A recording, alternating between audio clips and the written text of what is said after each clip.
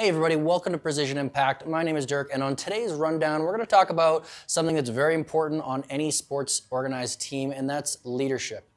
Now, leadership is something that I'm currently having a bit of an issue with my team that I'm coaching, and it's something that I wanted to bring to light to everybody here as well, and just express a little bit about some of the things that go into what makes a good leadership, and better yet, how to create an environment that creates leaderships.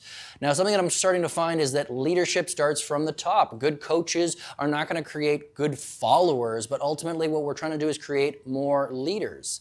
So some of the things we've got to do is create an environment where leaders can thrive and start to rise, no matter the size, the strength, the skill, or talent. We're trying to create an environment where true leaders can start to surface.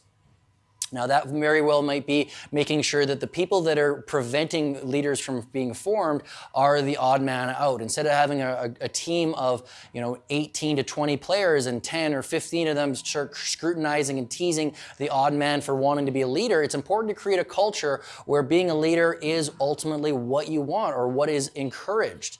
Now, that can be done in numerous different ways, but what I'm trying to do is try to express what a leadership actually represents, and that's somebody that we respect, not out of fear. No, coaches ultimately are forms of authority, but what we're trying to do is also be leaders as well.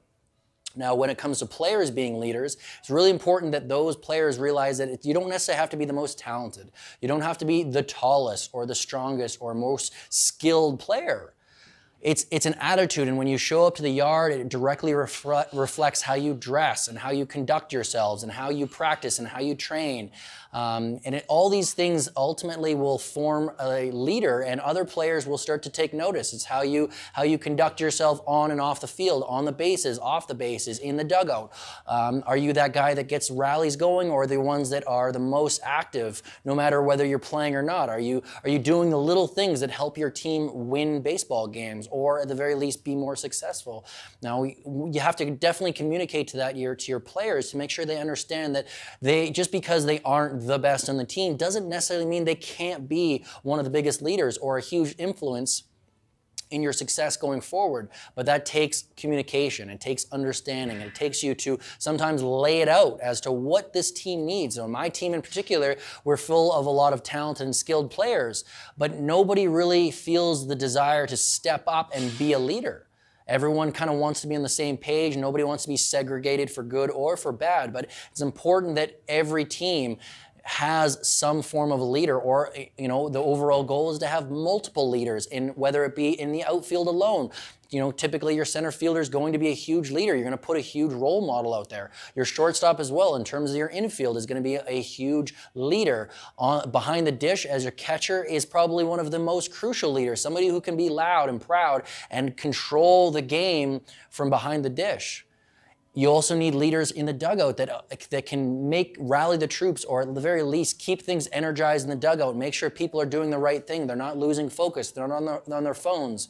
There just aren't enough coaches on some of these younger squads to be able to manage all areas of every game. So it's important that you start developing leaders within your team from a coach's standpoint. If you're a player and you notice that there's lack of leadership on your team, take the initiative. Find out what it is that your team needs. What kind of skill set, what kind of requirements are you going to require to step up and be a leader?